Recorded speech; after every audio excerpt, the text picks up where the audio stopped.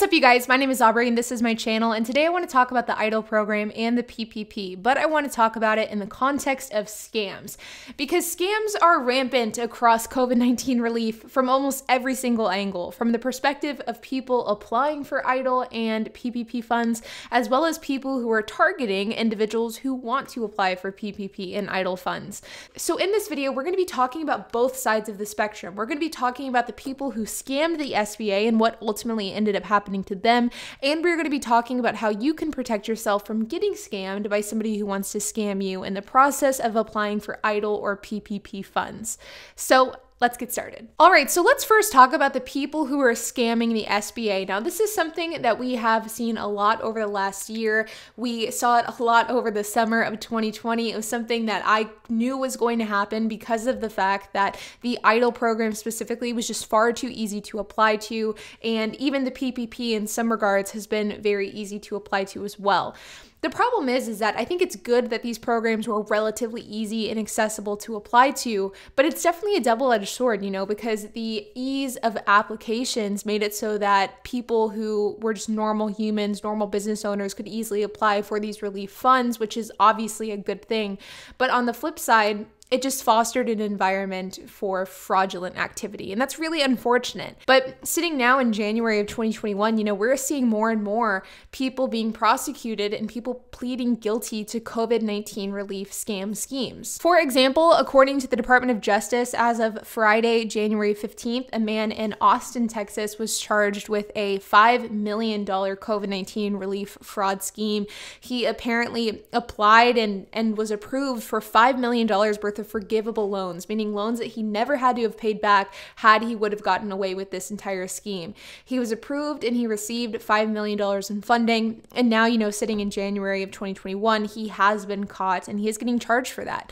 Now, this is a huge deal. I mean, $5 million worth of fraud with government money, that's a big charge. I mean, that's a felony charge. And so this person here will end up definitely seeing some sort of jail time, or at the very least a huge fine. Another report by the Department of Justice as well had said that as of Thursday, January 21st, so just a few days ago, a man out of Washington pled guilty to a COVID-19 relief. Basically what he did was he started a company in the summer of 2020. He claimed that that business had been operating since 2017. He claimed that the business had 9 employees and was making $1.5 million a year. He was approved and distributed $700,000 in funds, and sitting here today, he pled guilty to that charge because of the fact that it was a fraudulent company that he created for the sole purpose of getting EIDL and PPP funds. But you know what? This isn't just an American problem. I mean, I've been a pretty big critic of the SBA and the IRS and just the government as a whole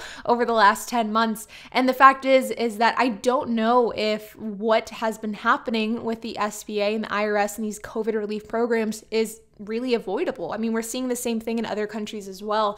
For example, a Toronto-based newspaper published an article saying that a civil servant has been accused and is being charged with embezzling $11 million in COVID relief funds. So it seems as though this is just a problem across the board with government and government agencies that are offering COVID relief.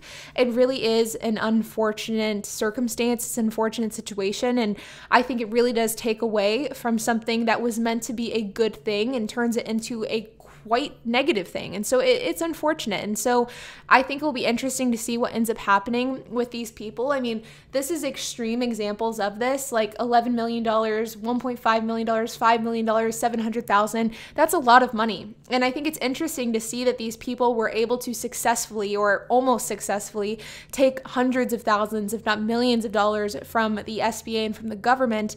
But the question is, how many people did that on a much smaller scale? How many people fraudulently took $1,000, $2,000, $3,000 from the SBA? And to be honest, I think a whole lot of people did.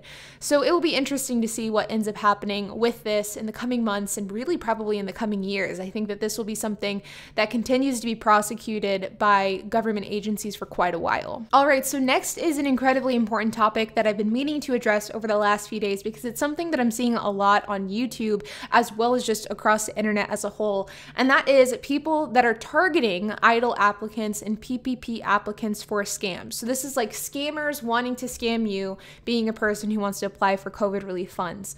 Now, whenever it comes to the PPP and the EIDL program, it is incredibly important to only apply for loans and grants through official government resources. So if you are somebody who is looking to apply for the EIDL loan program, meaning the loan that you have to pay back, this is what that screen looks like. If it doesn't look like this, if it doesn't have the SBA.gov URL, this is not the correct website. It is not the correct website, and you are at risk of being scammed. Additionally, the EIDL cash advance, meaning the portion of the EIDL program that does not have to be paid back, the portion of it that's considered to be free money, this is closed. If anybody on the internet right now is telling you that they can offer you EIDL funds, they can offer you cash advances, they know how to get it, they can get you connected with the right people, they are lying. 100% they are lying.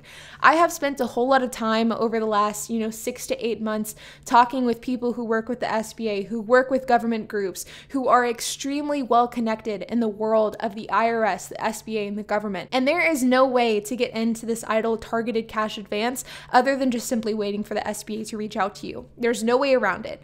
So if there is somebody who is reaching out to you and tells you otherwise, that is a scam.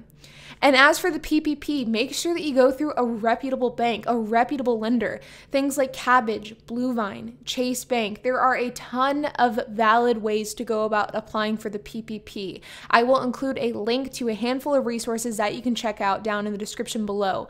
But if you apply for the PPP and it's not through a reputable lender that is well established online or just well established in the banking world, run as far as you can from that situation. You should not be doing any of these things if you are not either on a reputable bank's website or talking with a reputable bank that you know exists, or if you are on the SBA.gov website. I've been seeing a lot of claims on YouTube of people who say, oh, I can help you apply for the EIDL loan, here's my fee, and they charge $100 for that. This is a scam. Please do not fall for this stuff. I mean, I've been seeing it all over the place and it's absolutely crazy. In fact, in researching some topics for this video, I saw dozens of articles of people who have been scammed by scammers in an effort to apply for EIDL funds. So these are people who just want to collect EIDL funds either in the form of a grant, in the form of a loan, or in the form of the PPP, and they get scammed in the process. And it really is sad, but it's completely avoidable if you just do your due diligence, if you're aware of what you're doing, and if you think that something's too good to be true, chances are that it is. In addition to this, the SBA also has a pretty great resource on their website showing some of the scams and some of the things that they already know exist and they already know are being attempted on their SBA customers.